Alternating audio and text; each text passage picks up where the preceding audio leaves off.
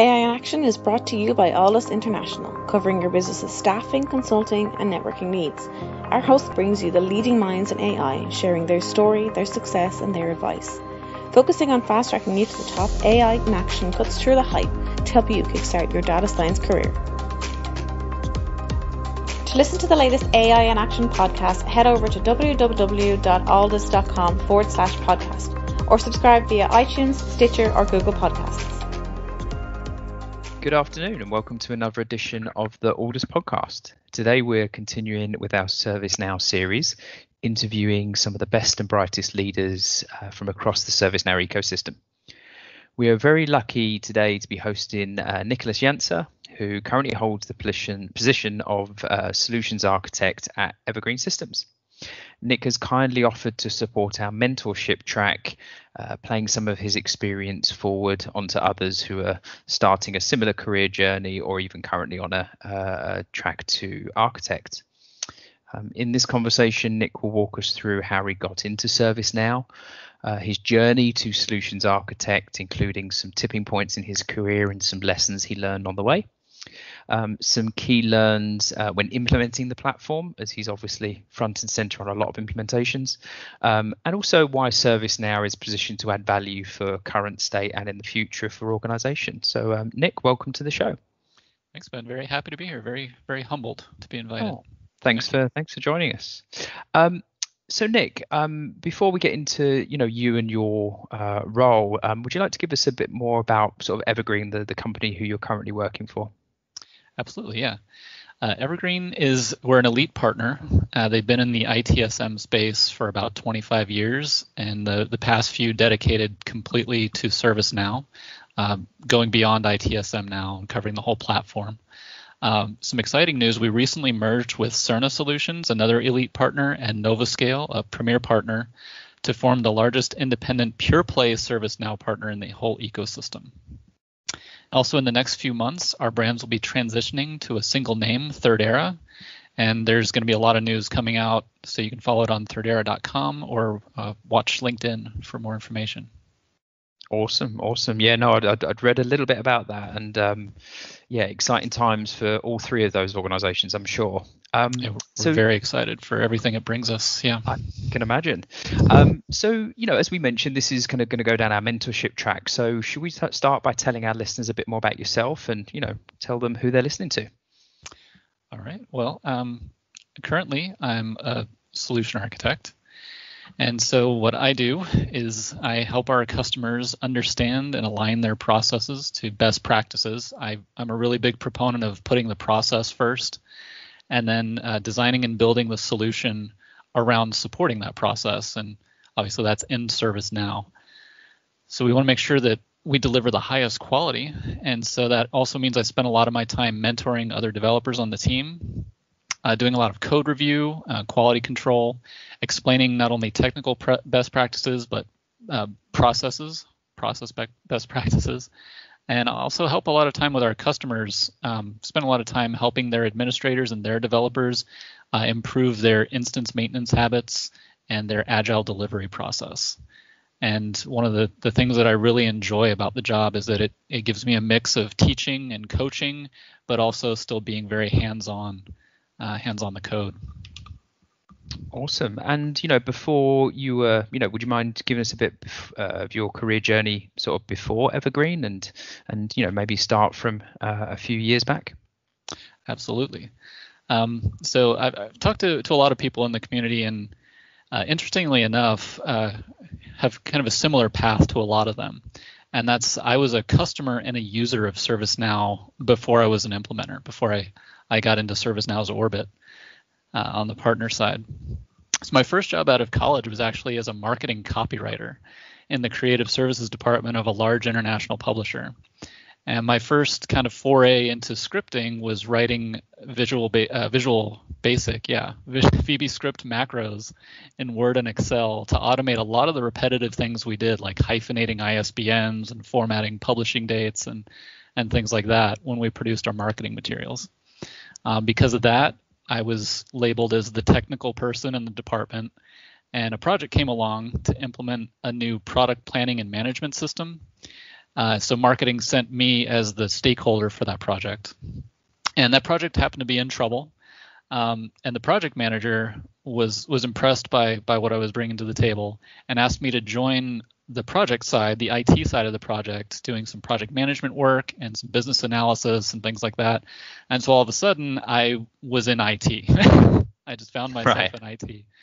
And I've talked to some other people, and they had the same kind of marketing specific. I was in marketing, and then I was in IT journey. So I always thought that was really interesting, how people just kind of end up in IT. And so after we went live with that system, I ended up managing the support team for that application.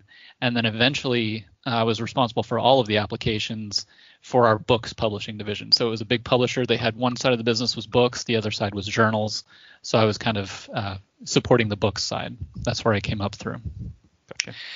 So in that role, we went through, I don't know, at least 3 or 4 different ticketing systems. Some were homegrown, some were other off-the-shelf systems. And then eventually ServiceNow came along. And I'm really not kidding when I say it was life-changing. Mm-hmm. We had never had anything that gave us the kind of visibility into our work, into our processes. It was so clear what was in our queue. We could manage and clear out work like we had never done before. And it was just so different an experience, so easy to use, that I decided to eventually make my living doing it. I decided to leave that company. I got my system admin certification while I was still transitioning. And within a few months, I was fortunate enough to find a place that would, it was a managed service provider. They had a small but growing ITSM practice. And they were willing to take a chance on somebody who hadn't had, kind of the admin and development experience, but I brought a lot of other things to the table. And they gave me a shot. And I've just been loving being in ServiceNow's orbit ever since. It's a great community. Yeah, it is indeed, and that's a great overview, and it must really help you, having experienced sort of from both sides of the fence, the platform. So in your kind of opinion, what makes a great ServiceNow architect, and sort of what are the reasons? Well, so a good architect, can design a solution that meets requirements. They can make the suit fit. But a great architect will put the process first, and then they design a solution that reinforces and supports that process, and a solution that can also grow as that process changes. Because it's not about if something is going to change, it's when. So you need to get in front of that and design for it. A great architect isn't afraid to challenge requirements, but you have to do it in a non-confrontational way, and you also need to know when to stop. Exactly. You need to know when you're just not getting anywhere, and you got to stop it. You got to say what you got to say, so you've done the right thing and you've put the right information out there. So often customers do things out of inertia because that's the way we've always done it, or because of factors that really aren't core to the process or to success or to adding value. Like you might hear, we need to report on that. Well, are you going to do anything with it? We don't know. We just need to report it. And it's an architect's job to frame the discussion around value and to really put the solution in terms of value. And that's not a thing that a lot of technical people are used to doing. And when it comes to ServiceNow in particular, a great architect will focus, and I kind of already said this, but not just what the requirements are today, but what they're going to be in 6 months, 12 months, 18 months or more from now. You may or may not still be around.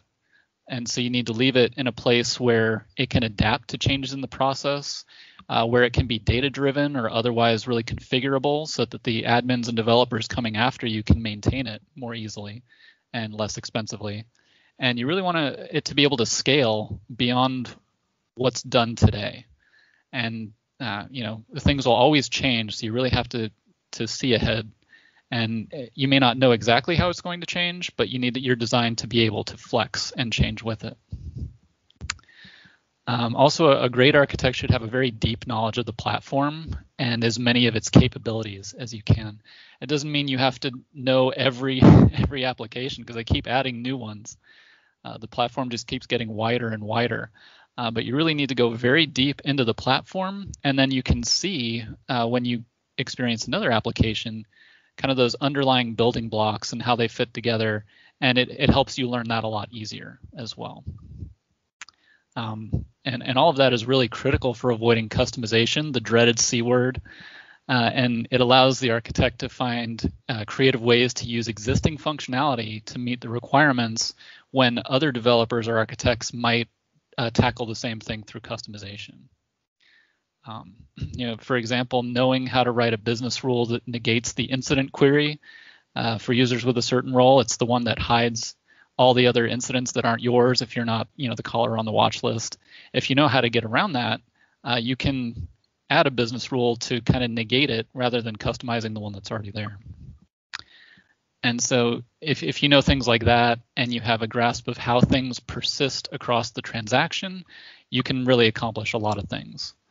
But I'm not trying to say that you have to know everything and that you really don't pretend to. You absolutely shouldn't, and you can't know everything. But if you're not sure, the best thing you can say is, I'm not sure about that, but I'll find out. I'll find the answer for you, and I'll get back to you. And that's key in building credibility and trust. And just realize that giving no answer is better than an incorrect answer, especially if it's delivered with authority, because that will come back to haunt you. And I guess the last thing I would say about a really good architect is you have to know how to give a really amazing and polished demo. It doesn't have to be perfect, because we can all stage everything to look like the knowledge keynotes. But if something does go wrong, it's important not to get flustered. It's important to kind of understand what's happening and not get flustered and not let things go off the rails. There's a smooth way to do it.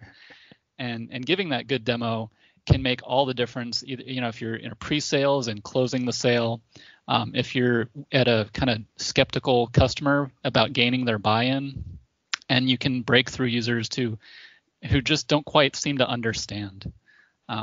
So a demo can even go a very long way to getting that credibility established very quickly.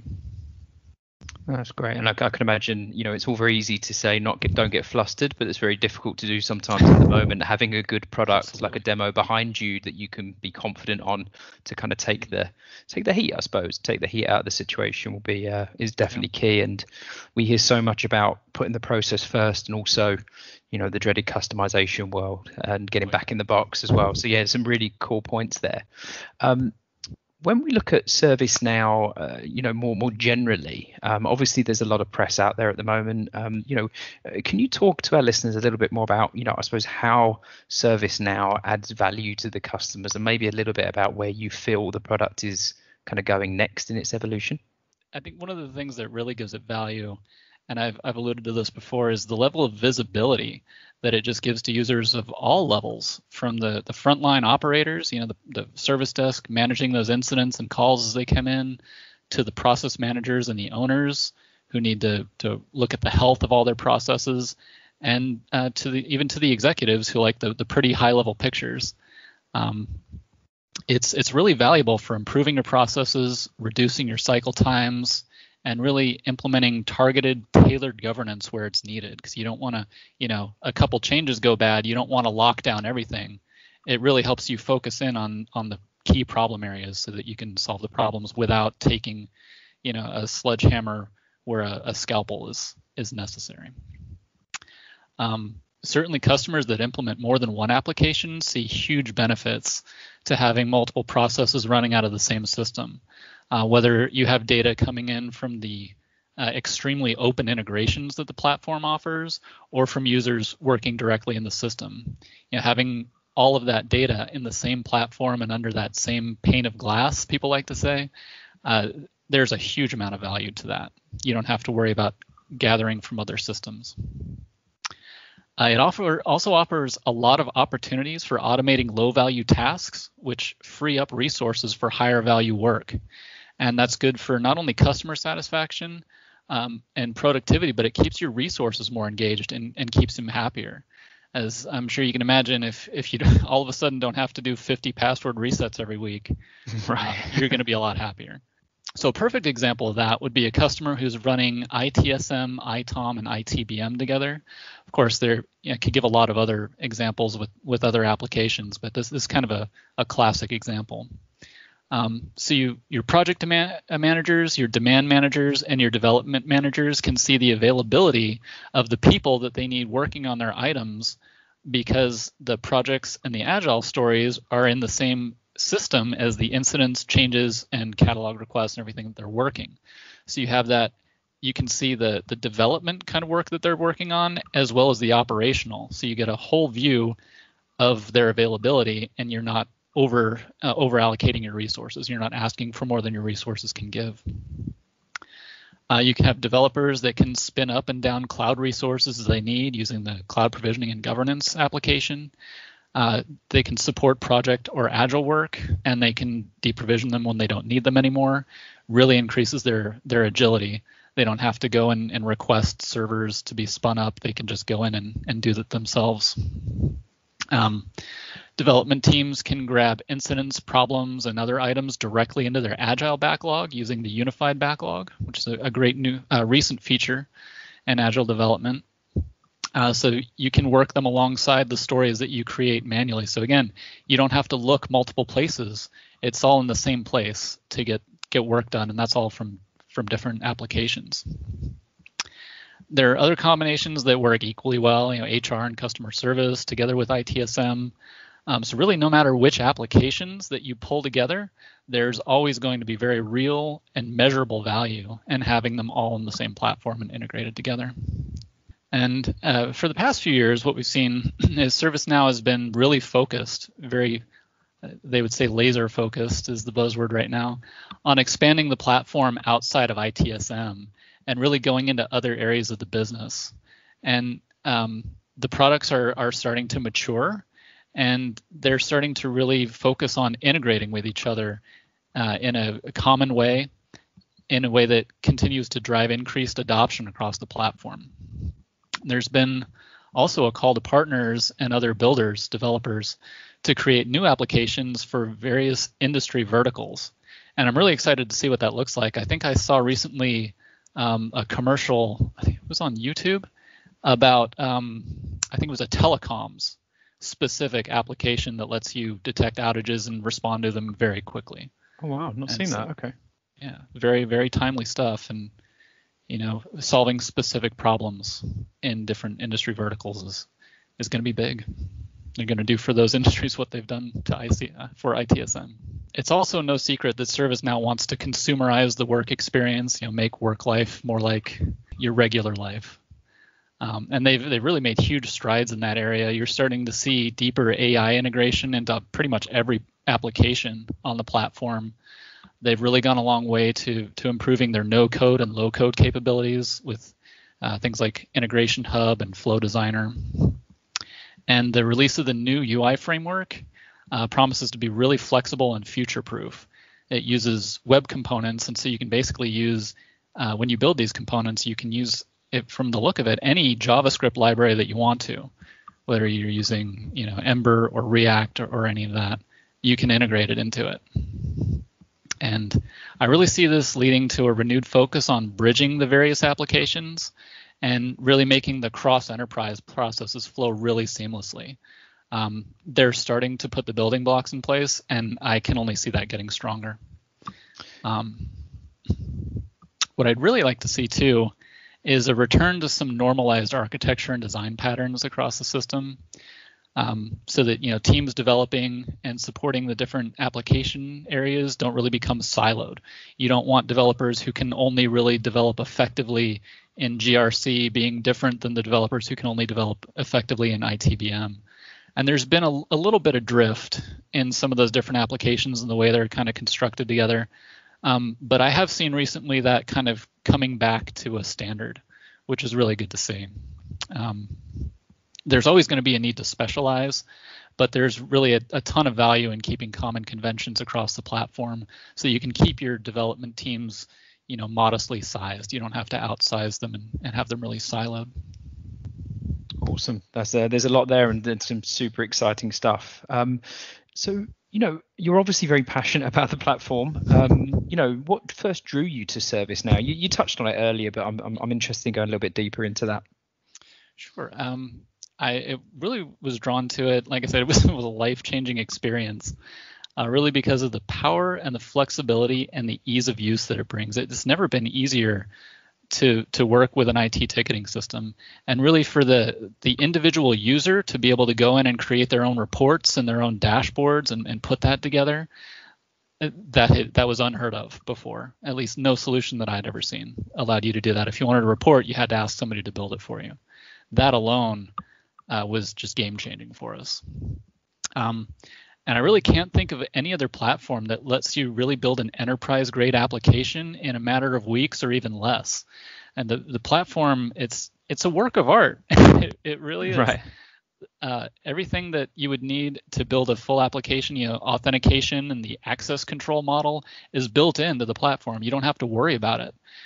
It's easy to build out your data model and create your front end. It may not be as custom as you'd like. It fits into the new model, but with the UI builder now, you have control over that as well, and it's very easy. And the things like the business logic could just not be easier to implement. I mean, everybody knows about business rules and things like that, and it's just so easy. And they just keep getting it better and better and better. It keeps expanding and improving. And it's never been easier to solve problems. And the ability that the platform gives you to design extremely elegant and scalable solutions is really unmatched in my experience. And I loved the platform as a user, and I only fell deeper and deeper in love with it as I became an implementer. And it comes across that way as well. It definitely comes across that you're passionate and in love with it, as is everyone I speak to be honest. So as we mentioned before, mentorship is a key area we want to touch on. And I'd be interested, looking back on your career, what kind of key tipping points have there been, or any kind of key moments where you felt a shift in your career? Well, for me, and this is kind of embarrassing, but just pure dumb luck has got me pretty much. You got to create your own luck, you know that, right? So I really never thought I would end up in IT. In college, my degree is in business, in management and marketing. I started in marketing as a copywriter, creative services, furthest thing you get from IT.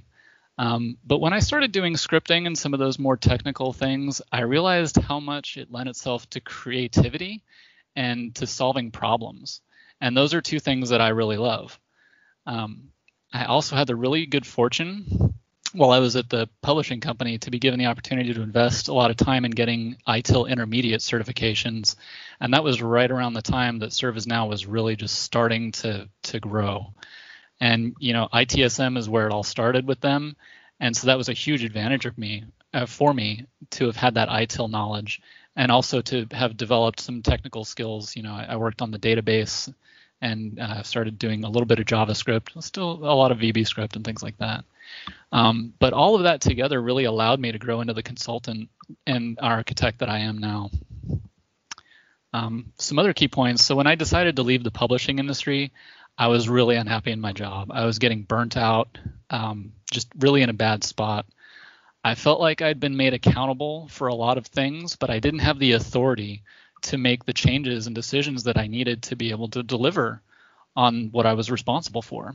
And so I just decided, it was the scariest thing, probably the second scariest thing I've done after becoming a parent. But I left that job without having another one lined up. And my parents always told me, never leave a job unless you have somewhere else to go to. It was a huge risk, but it was a really great learning experience for me. I don't know if it comes across, but I'm actually a really big introvert. It's hard for me to talk to complete strangers, but I had to learn how to do that. I had to learn how to network. I had to learn how to interview properly, because the really best interviews are a conversation. It's not just the question and answer, because anybody can prepare for the questions. But to really find out about somebody, even from the employee side, to really find out about a company, and as an employer to find out about an employee, a potential employee, having that conversation, you really can't prepare for that. So you really get to find out what somebody's all about. And eventually I found the right job. I actually turned down a couple I had really thought about taking out of fear of not being able to find something else. But I'm really glad that I overcame that fear and stuck it out and waited for the right job and the right fit. And eventually I found it. It got me into the partner space, and I can't imagine being anywhere else right now. Wow. And you know, everyone loves a risk that pays off, and it definitely sounds like you took the risk, but then you also took the steps to make sure that the risk was mitigated. And it's interesting you say that about interviews, because we're constantly talking to people how an interview is a 50-50 thing between, you know, the two people in the room. So I think that's a really, really good point. So when we look at, you know, you're obviously there on the front line, you're extremely hands-on with the platform. A lot of what we're trying to do here is also give, I suppose, tips and tricks or, you know, advice to people that are coming or embarking on these kind of implementations. So do you mind sharing maybe some of your sort of wins, learns, and potentially some of your challenges that you've faced along the way when it comes to implementation? Absolutely, yeah. I'm going to tell a story that I really like to tell about one of our customers, and it kind of captures everything, all of that, wins, challenges, and learns. It was a really good experience. But I'll start by saying that the two things that I always hope to come away with from any implementation are, of course, a happy customer, but you also want a really strong relationship with the customer. Some of the biggest wins have come from really more from building trust and confidence than any of the solutions, although the solutions have been really good. But really, it's that relationship that keeps things going. So one of my favorite implementations actually started out really rough. This was before I was at Evergreen. And the customer was primarily a managed services customer with us.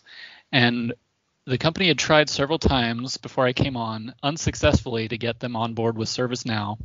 And it was really because of leadership. And there was a horror story. It was one of my colleagues who had a really bad experience that actually was ejected from the premises, more or less. It wasn't anything he did. It was a leadership challenge. And so they had a leadership change that opened the door for us to come back in and try it one more time to get them to adopt ServiceNow. And they wanted to start with a service catalog, which is not a typical place to start. Usually you start with incident management, the kind of core ITSM, but they wanted to start with the catalog. So we went into the first day of the workshop to implement, and there was a lot of skepticism. We spent the first day, answering all of their questions, addressing a lot of the issues they brought up, and overcoming a lot of objections. And even by the end of that first day, we were still just not feeling like we were breaking through with them. And there were a set of very specific challenges that they had. So the first challenge involved some very particular pain points that they had around their fulfillment processes, their equipment and software fulfillment. So they needed to identify where the order would be charged, and there was a really complicated, there are a certain people who manage some budget codes, but those people can have several different ones depending on like what project they're associated with and a lot of other factors. So a lot going on. But at least we could identify a handful of people who could approve. And there wasn't really a way to programmatically identify it, so the user would have to select it. And the other technical challenge of that was that the one that they selected had to be the same for all of the catalog items in the same order. So we had to persist that information from item to item, which is, if you're familiar with the catalog, not a very easy thing to do. It's possible, 'cause we did it, but it's not so obvious. And like I said, the budget codes that they needed to use against could be different depending on what was ordered. So if you have, a laptop, a certain amount of that budget needs to go against one code, let's say hardware capital, and then another against hardware maintenance. And that could depend per item. So it was really complicated, to make a long story short. And the second challenge was around their procurement process in particular. So they had a particular situation where they had equipment that would be ordered and promised to a particular user. But if somebody came along and there was something more urgent, like you had an order out for a new hire, but an executive needed something immediately, they could, kind of claim that order, and then they would have to order a new one for the original order. So they basically had to reallocate the hardware. And so it was very difficult for them to keep track of that, to know what had been reallocated and what had been promised and what needed to be reordered. They called it rob Peter to pay Paul, was how they put it to us. Yep. And then the last challenge was how to automate the correct assignment group for particular tasks at different locations. So this was a company that had manufacturing plants at different locations. Some of those locations were fulfilled by a central team, and others had local teams that would, deliver the computers to the people coming in, to the new hires. And so those tasks could be different for different items, and there was a lot of complexity to it. I won't go into the details of the solution, but the evening in between the first and second days, I went back and I mocked up a proof of concept that on the second day I presented to them. And we just used a couple of custom tables. We borrowed a little functionality out of field service, and we were able to show them not only how their use cases could be met, but also how easy it was to maintain the configuration. So during the demo, they asked us to change a few things, and we did it in real time, and they were floored by that. They had never seen anything like that before. Wow. They were using, I think, like an IBM solution, and if you wanted to change a workflow, you had to stop the entire workflow engine, make your changes, and then restart it and pray that it was good. And we just made a change on the fly and showed it, and everything was fine. And so the fact that we were able to deliver a solution that met their most complex challenges within 24 hours had a huge impact. And that built so much credibility, and that was what finally got us over that last hurdle. We gained their trust. They understood that we were there to help them, and they ended up being one of my favorite customers of all time. Oh. It was a very rocky relationship to start with, and just ended up being a very, very strong relationship. And by the end of that project, they had already signed up for a second phase to go and do the rest amazing. of TSA. Yeah, it was a really amazing experience, and it really taught me the importance of establishing that trust and credibility early on. And that it's really the relationship that you build with the project team that's the most important part, because if there's no trust there, it's just going to be continual challenges and continual pushback the whole time. And that's really hard for both sides.